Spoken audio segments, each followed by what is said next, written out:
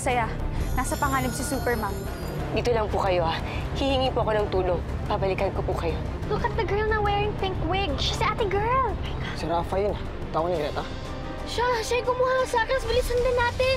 Don't worry about them, madam. Mga asumot lang yan. Tingnan lang natin kung may laban kayo sa firepower ko. Nakita ko po si nanay. Buhay po siya. Hahanapin natin ang nanay mo. Pinagtakbo na kayo ng 2 beses.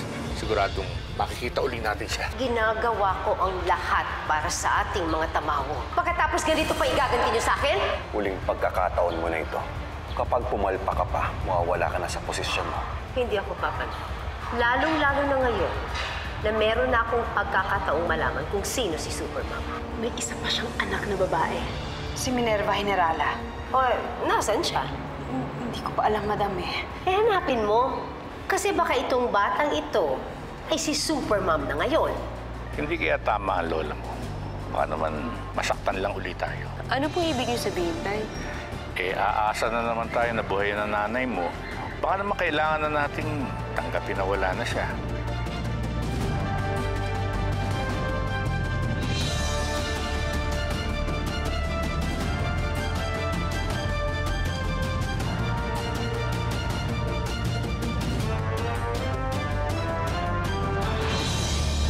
Sabi ko sa'yo, Tay, eh. Nakita ko si nanay. Kita mo ngayon kasama na natin siya.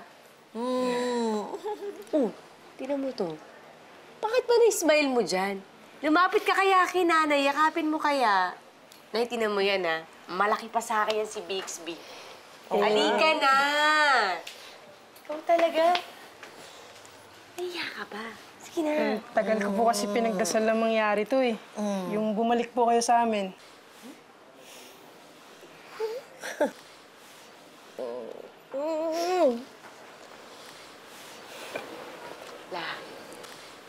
Dinig ng Diyos yung panalangin niyo. Nandito na si nanay, kasama na natin siya.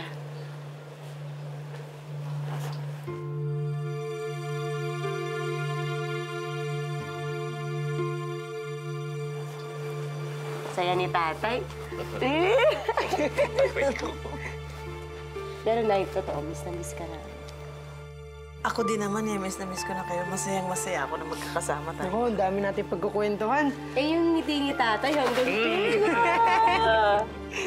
Raquel, ano nga ba nangyari? Bakit hindi ka kagad umuwi dito? Ay nako, matagal ako naging bihag ng mga Tamawo. Pero nung nakatakas ako, para kung wala sa sarili, nawala lahat ng alaala ko. Baka pinakain ka nila nung kakanin. Ma, di ba nawawala ang alaala pag kumakain nun? Kaya po siguro hindi kayo nakauwi agad. Pero buti po naalala niyo po kami. Unti-unti nang bumabalik ang alaala ko. Pero ikaw ngayon lang kita makikita. Malaki na. Pero, Nay, kaya po ba kayo bumalik dun sa simbahan? Simbahan? Oo.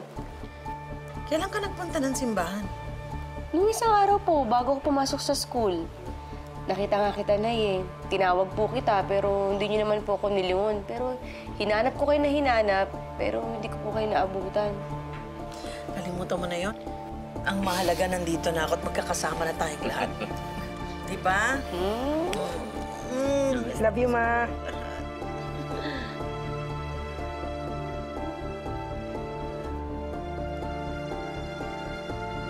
Siguro, sama naman natin si Lola. Lalo ka! Ganda! Sama ka sa amin. Ay, talaga, oh. Family reunion! Hi, sana naman maging successful si Madam sa pag-infiltrate sa mga pamilya Henerala. Para naman ilang araw din tayo makapagpahinga sa mga sigaw niya. Tama ka dyan. Sabihin mo lang, gusto mong ikaw ang maging in charge sa pagkuha ng sakras. Talaga?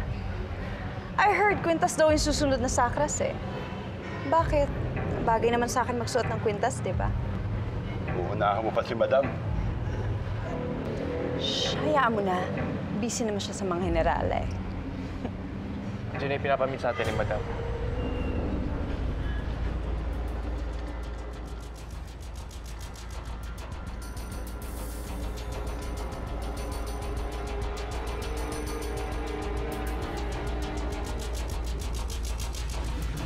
Ma, yan po yung nag-kindergarten ako. Yan, tapos ito pa, nag-LM ako. Yan, oh.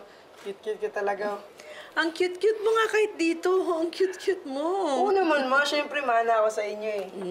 Ah, teka, meron pang album sa taas. Kukunin ko lang. Bixby, sandali. Relax ka lang. Hindi naman naalis si nanay eh. Pwede mo namang ipakita yun sa ibang araw. Ikaw talaga. Oo nga naman, hindi na ako aalis. Lalong-lalo na't masayang-masaya ako ngayon dahil kasama ko ulit ang dalawa kong anak. Miss ko talaga kayo. Nakakapanghinayang. Hindi pa rin tayo kumpleto. Oo nga. Sayang at wala si Maylin.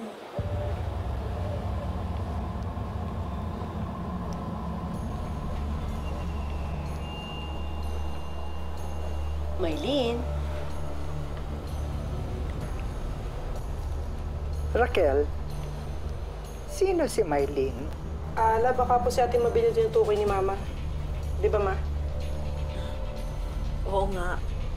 Pati pangalan ng anak mo, nakalimutan, no?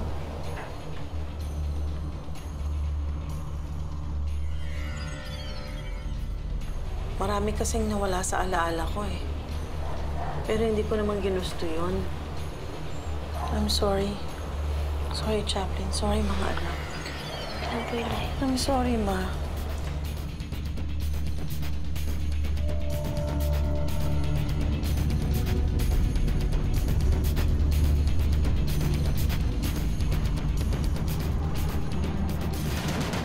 Assistant ako ni Professor Raquel Henerala.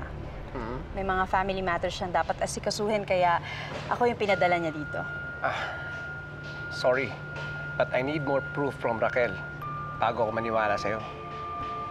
Mahirap na. Baka mamaya... Mga tamawo kami? Ikaw ano sabi niyan? Itong beauty kong to, mukha ba itong pantamawo?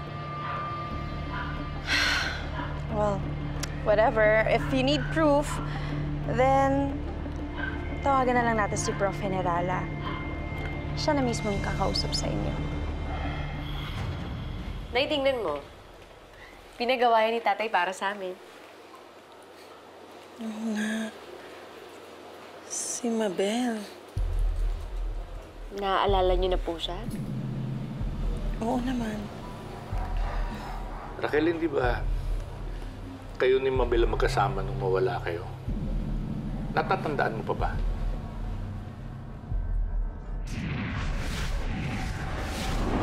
Sige na. Kumain ka na.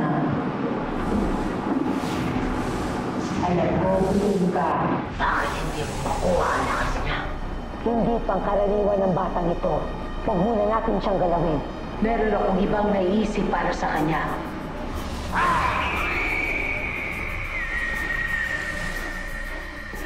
Avenir ang pangalan mo. At ikaw, ang anak ko. Gusto ko lang malaman kung ano yung nangyari sa kanya. Nung mabihag ka ng mga Tamawo, di mo ba siya kasama? Nasaan yung anak natin?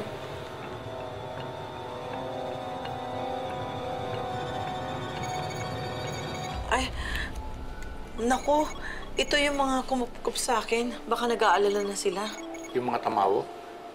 Hindi, mga tao sila. Sila yung nag-alaga sa akin nung makatakas ako. Kakausapin ko lang sila sandali, ah. Sige, Ma. Excuse me.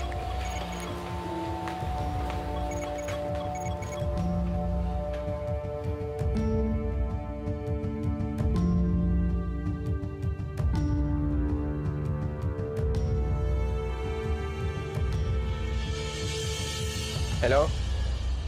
Raquel? Sorry, Albert, ah. Meron kasi akong family emergency, kaya si Rafa na lang munang pinapunta ko dyan. Pero don't worry. Mapapagkatiwalaan mo sila, okay? I don't know, Raquel. Matagal ko na silang kilala at magre-report pa rin sila sa akin para matulungan pa rin kita, okay? Okay. Sige. I guess, I just take your word for it. Thank you, Albert. Hello, Prof? Stupid na ka talaga. Magre-research ka na lang mali-mali pa. Hindi Mylene ang pangalan ng anak ni Raquel, kundi Mabel. At si Mabel, yun pala si Avenir. What? Rafa, hindi na pwede yung mga kapalpakan mo yan, ha? Lalong-lalo na malapit na nating malaman kung sino talaga si Supermom. Naiintindihan mo ba ako? Yes, Professor. Noted po. Raquel?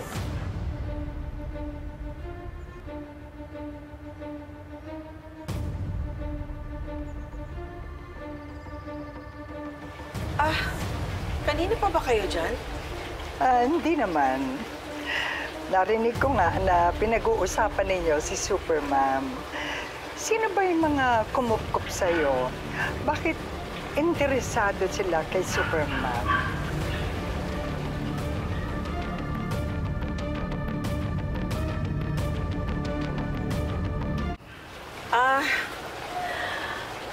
Nag-aalala lang kasi yung mga kumupkup sa akin kasi inatake ako ng mga Tamawo doon sa simbahan.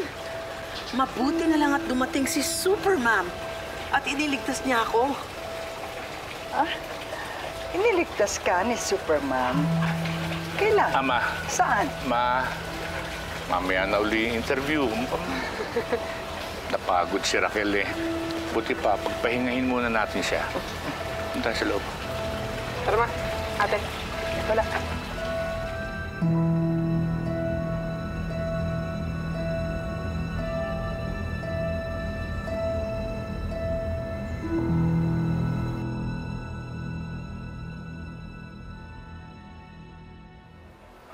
Oo. Anong tinitingnan mo, Ella, nabanggit po kasi ni Nanay na tinulungan daw po siya ni Supermom kanina. Sabihin ko po kaya kay Nanay yung totoo, na si Supermom at saka ako po ay iisa. Wag. Huwag mong gagawin yan, Minerva. O bakit lang? May problema po ba? Gusto ko lang mag-ingat tayo tungkol sa sikreto mo. Dahan-dahan ang pagtitiwala. Sa totoo lang po, kinabahan nga po ako kanina eh. Yung hindi maalala ni Nanay si Mabel. Naalala ko po tuloy nung nasa gubat ako yung ginawa sa akin ng bagat. Sa tingin mo, paano ko kaya tayo makakasiguro na siya ang nanay mo?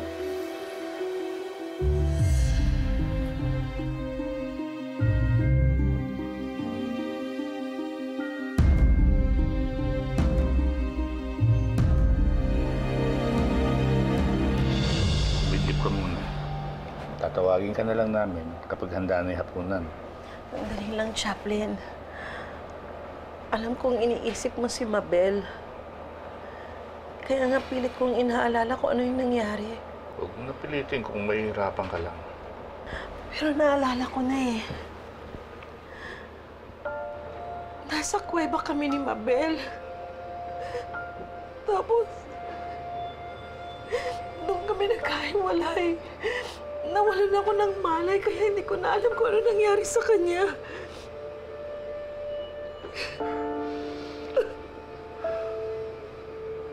I'm sorry. I'm sorry. Chaplain, hindi ko na iligtas ang anak natin. Hindi ko na iligtas si Mabel. Hindi. Huwag ka daw umiyak. Wala kang kasalanan. Malay mo, baka nakaligtas na si Mabel. Parang ikaw. Huwag na lang tayo mawala ng pag-asa.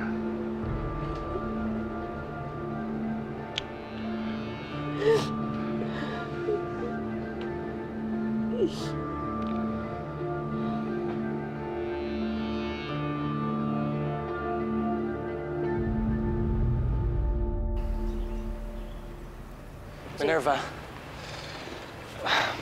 sigurado ka ba sa gagawin natin?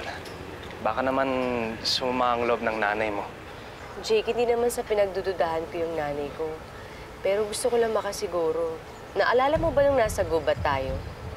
Hindi ba't pinaglaruan ako ng bagat? Nagpanggap siya si Mabel. Muntik pa nga siya magtagumpay eh. Pero iniisip mo ba talaga na bagat ang nanay mo? Hindi ko alam, pero... Jake, gusto ko lang talaga makasiguro, lalo kaligtasan ng pamilya kong nakasalalay dito. Naiintindihan ko naman.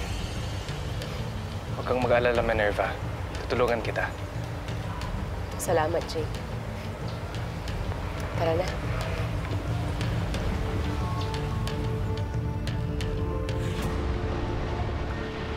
Ayan. Ayan ang sasakyan ng babaeng nakawig. Sabi na babalik at babalik sila dito. Sigurado ako may kailangan sila sa lugar na to. O ano pang inaantay natin? Transform na! Wala magka-transform. Hindi sa lahat ng oras dapat kayo mag-transform. Ngayon yung mga gamit yung totoo yung identity. Para makihalubilo. Hindi kayo may kilala ni Rafa. Tama si Kuya Ace. Okay, this is our first undercover mission. Tara, hanapin na natin si ate girl. Let's go! Super Teams! Tara, tara!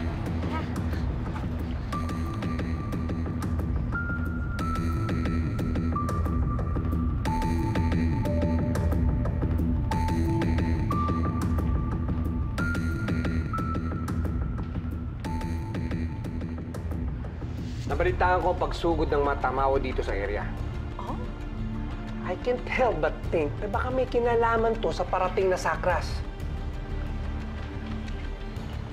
Tama si Kuya Ace. Ipaparating ng mga sakas dito. Anong gusto mong gawin ko?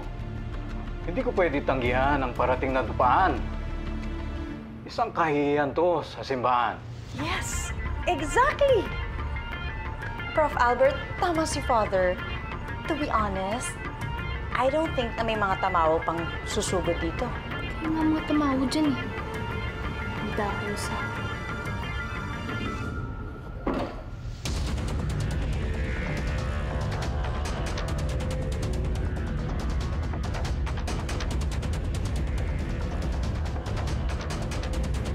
Masyadong malayo sa kanila. Ano yan?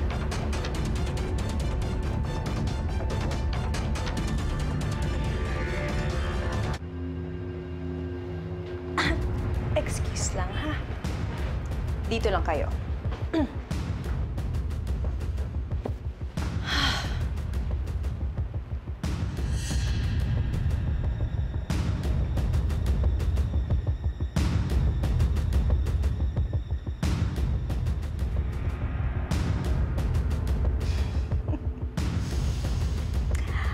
Alam ko na kung sino ka. Invisible girl? Hindi mo na ako may isahan ngayon. Go!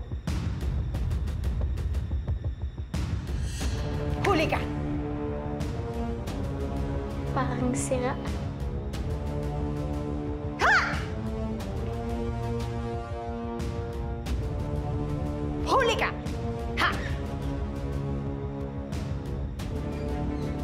Ha! Iha, sasapihan ka ba? Hindi naman po. Baka pusa lang yung narinig mo. Maraming pakalat-kalat dito. You think so?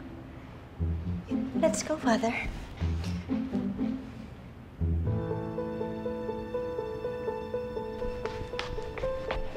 Ang sabi po ng lola ko sa akin, kapag humarap ang mga engkanto, baliktad daw ang reflection nila sa mga mata ko. Dahil ako ay isang tagahatid. May bisita pala tayo. Sino to? Boyfriend mo ba, Minerva? May boyfriend ka na? Hindi ka nagsasabi na may naliligaw sa'yo. Tay, co-teacher ko lang po si Jake. Nasabi ko po kasi sa kanya na nandito na po si nanay, kaya masaya siya para sa akin. Magandang araw po. Jake po. Hello.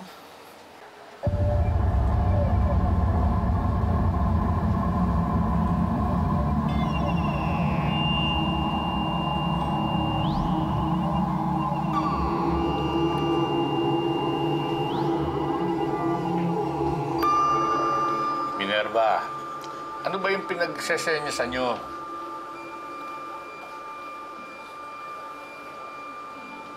Teka, Kilala ko yung kwintas na yan. Yan ang kwintas ng tagahatid. Eh, Nay, paano niyo po ang nalaman tungkol dyan? Kilala lang yan ng mga engkanto, ah.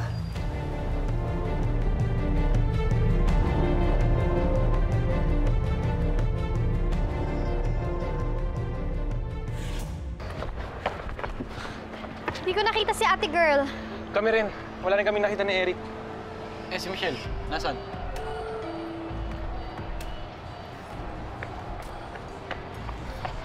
Tama si Kuya Ace. May mga sakas nga doon. Hinihintay nga nila Rafe. Sigurado kung kukunin nila yun. Hindi nila makukuha yun kung uunahan natin sila. May plano ako.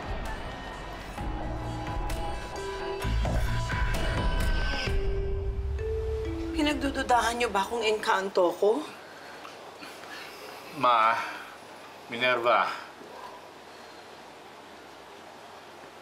Totoo ba sinasabi ni Raquel? Excuse me lang po. Labas muna po ako. Mabuti pa. Ikaw, Minerva. Totoo ba sinasabi ni Raquel? Huwag mong pagalitan si Minerva. Ideya ko yun. Ho? Bakit, Mama? Pinagdududahan niyo ba talagang engkanto ko? Eh, Raquel, masisisi mo ba ako? Bakit naman nakalimutan mo ang pangalan ni Mabel? Ma, sinabi ko naman po sa inyo na nawala ang mga alaala ko. Eh, bakit yun tungkol sa kwintas ng tagahatid? Alam mo?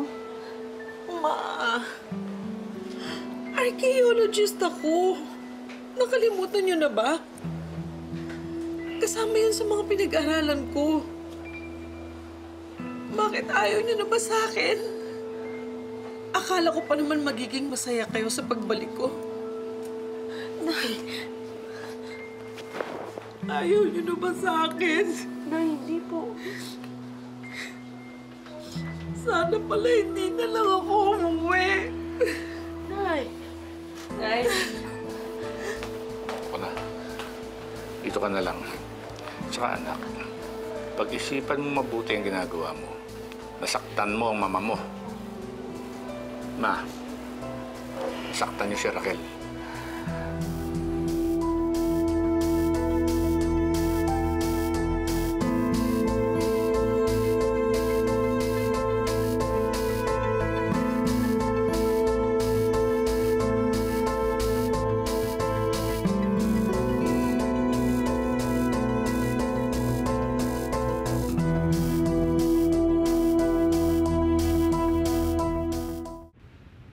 Talagang papatayin ko na yung Minerva na yan. Ha?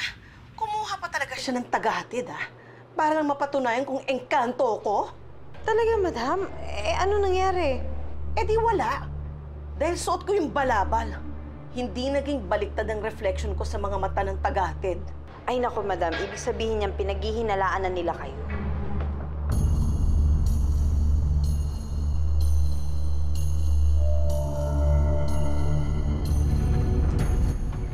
Wala silang mapapatunayan hanggat hindi ko nalalaman ang katotohanan tungkol kay Supermom. Tama.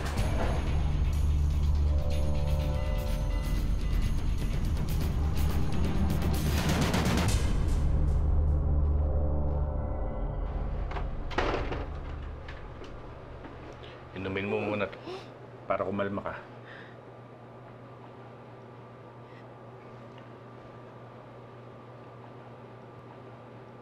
Paano naman ako kakalma nito, Chaplain? Pati sarili kong pamilya kung ano-anong iniisip tungkol sa akin. Pagpasensyahan mo na lang sila. Pero kasi, hindi ko na alam kung anong dapat kong gawin para lang mapatunayan kong sarili ko sa kanila. Kahit naman pilitin ko, hindi ko mapipilit kasi nga nawawalan ako ng alaala. Paano na naman to, Chaplain? Kahit na anong gawin ko, wala akong maalala eh. May naisip ako. Akong bahala. Tama na iyan.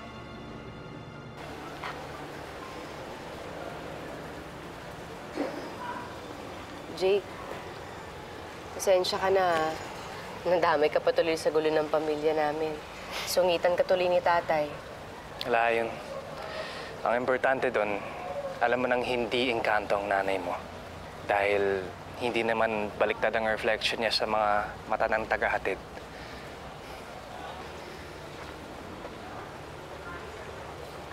Dapat talaga nakinig na lang ako sa'yo. Nasabi mo, baka sumama yung loob sa akin ng nanay ko. Tama ka nga. Dapat hindi ko na lang ginawa. Huwag ka na malungkot, Minerva. Madali naman magpatawad ang mga nanay natin, di ba? Mamaya lang, sigurado mawawala din yung sama ng loob niya sa'yo. Sana nga. Sigurado yan. Na-miss ka niya eh.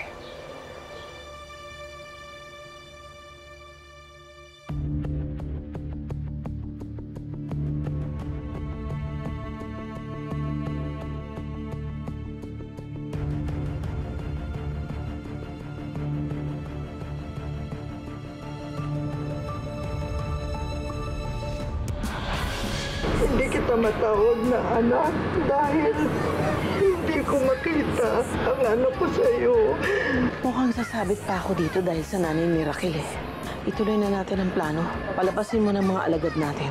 Kailangan na nating malaman kung si Superman ba at si Minerva ay iisa. Alam niyo nang gagawin. Sugod! Hindi ko man masaktan si Supermom ng harapan. Alam ko naman kung ano ang kahinaan niya. At yon ang gagamitin ko para talunin siya. Hello, Michelle. Kailangan ni Superman ng tulong. Parang kilala ko yung van na yan, ah. Teka, si Greta yun ah. Siya yung leader ng mga masasamang Tamawo. Tara, sundan natin, dali! Wala pa ang sakra sa simbahan, madam. But don't worry, I assure you, mapapasatin ang sakras. We are so close. Malapit na nating mapabagsak si Superman.